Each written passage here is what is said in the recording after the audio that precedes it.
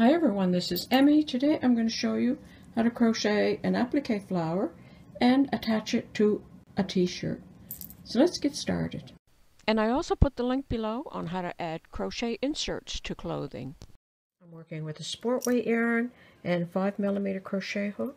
Start with a slip knot, chain 5, 1, 2, 3, 4, 5. Slip stitch to join in the first stitch, and that will form a ring.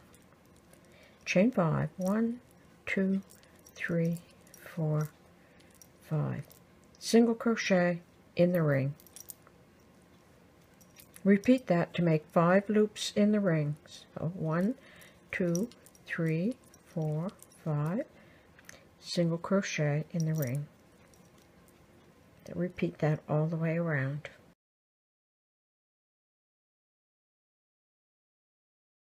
Each one of those loops you'll do exactly the same thing.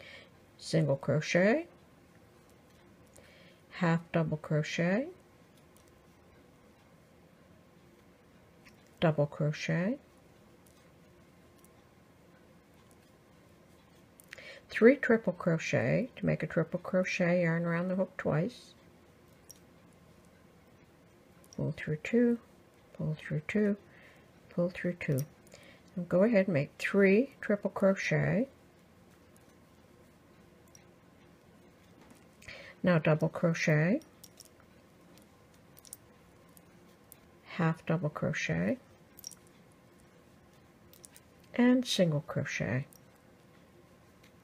And that will form your first petal. Now you'll do that in every one of these loops. Single, half double,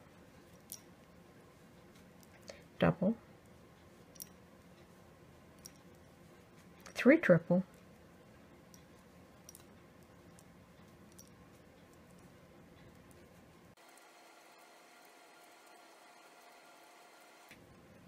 now a double, half double, and a single.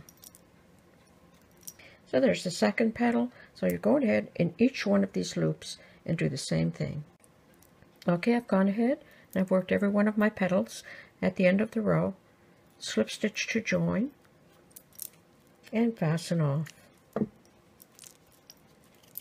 And I'm just going to tie these 2 yarn ends on the back into a square knot and trim off the ends. Okay, I've gone ahead and I have pinned my applique to my shirt, and I threaded a needle with white thread.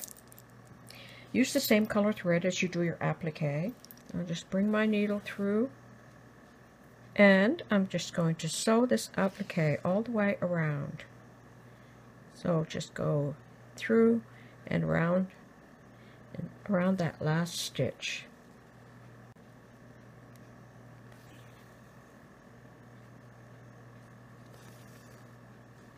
Okay, so all the way around. Okay, I worked all the way around, so I'm going to knot off my thread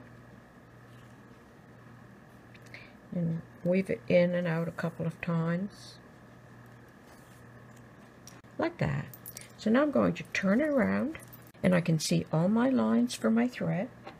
So I'm just going to pull this open and cut it, and then I'm going to trim all the way around, fairly close to my seam line. And there's my flower. Turn it back around, and there you have it. And now I'm going to sew a purl in the center.